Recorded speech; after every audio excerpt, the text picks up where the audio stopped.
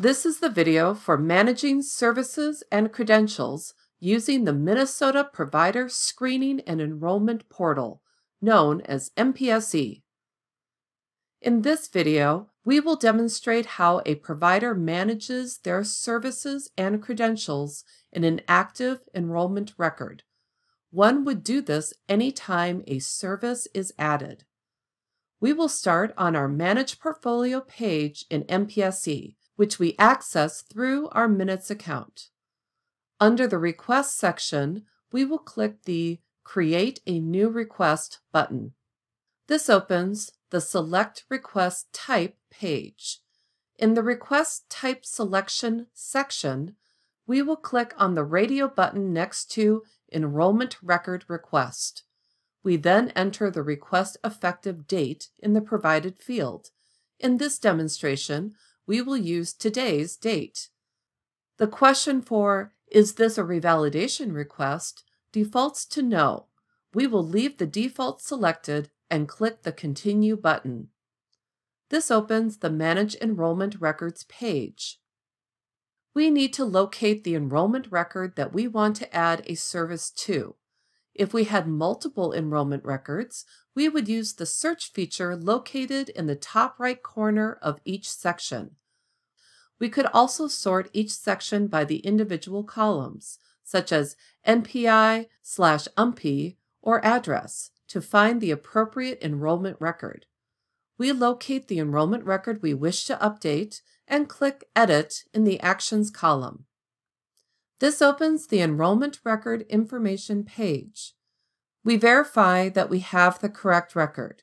If we need to update information on this page, we would do that here. To update the services, we click Services in the right-hand navigation. This opens the Manage Services page. We use this page to add new and to modify existing services for this enrollment record. First, we review the services in the Provider Specialty and Package Services section to see what services are already part of the enrollment record. If we need to edit or end an existing service, we click View/Edit in the User Actions column of the appropriate service. In our example, we are adding a service to this enrollment record, so we click the Add a Service button at the bottom of the page. This will open the Manage Service page, where we will select the service name we need from the drop-down and enter a service begin date in the provided field. Once everything is entered, we click Continue. This brings us back to the Manage Services page, where we verify that all the services provided by this enrollment record have been entered and updated as needed. Often, when we add a service, we also need to add a credential. To do this, we will click on the link titled Credentials in the right-hand navigation. This opens the Manage Credentials page. We use this page to upload the required credentials for the service that we added on the previous screen. Instructions are located in the center of the page, showing the credentials that are required and those that are optional. In our example, we added a transportation service. We will need to add credentials based on our business type. We are a lead agency, so the credential we need to add is a lead agency assurance statement. To start the process, we click the Add a Credential button at the bottom of the page. This opens the Select Credential page. We locate the credential we need, click on the radio button next to it, and click Continue. This opens the Manage Credential page for the Lead Agency Assurance Statement. We complete the required fields that are identified with an asterisk. This particular credential requires supporting documentation, so we click on the eye icon next to the Supporting Documentation field. This opens the File Manager on our computer, where we can select the file to upload. Once all required fields are complete, we click Continue. This brings us back to the Manage Credentials page, where we can confirm that all the credentials have been added. The text box that indicated that we needed to provide credentials is now gone, which tells us that we have now met all the requirements for the service that we added. If we had other changes to make, we could do that by navigating to the appropriate section.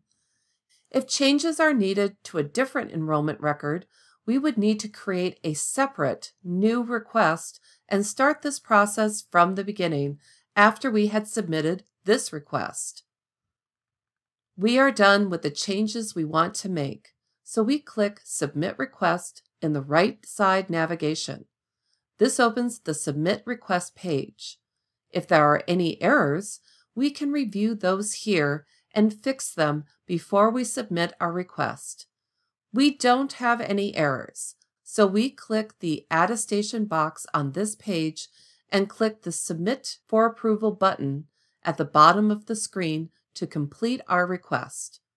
This will open the Submission Approval page. Note, there is an option on this page to complete a survey before continuing. We encourage you to provide feedback so we can continue to improve the MPSE portal. In this video, we have demonstrated the process for adding a new service and credential to our enrollment record in the MPSE portal. If we had questions about this process, we would refer to the MPSE user manual. We will find the instructions we need by selecting MPSE requests from the left side of the page and then selecting Enrollment Record Request. This opens the Enrollment Record Request page. We complete the instructions on this page and, in Step 5, we click on the Services link to find the instructions to complete the request. The Department of Human Services offers various training opportunities, including other on-demand videos and online sessions. You can register for the online sessions by visiting the MHCP Enrolled Provider Training page on the DHS Provider website. Check the MHCP Provider News and Updates for announcements on changes to programs and information about new learning tutorials when they become available. Thank you.